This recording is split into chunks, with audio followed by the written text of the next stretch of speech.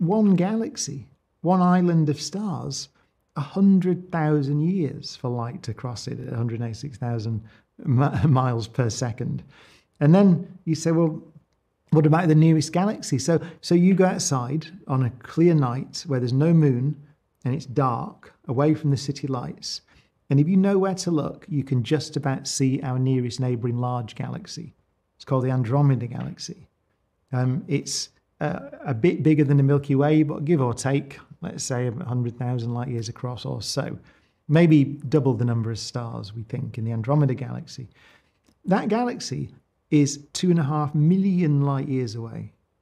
It means that the light is worth looking at. It's a beautiful thing to look at because it means the light entering your eye began its journey before we had evolved on Earth.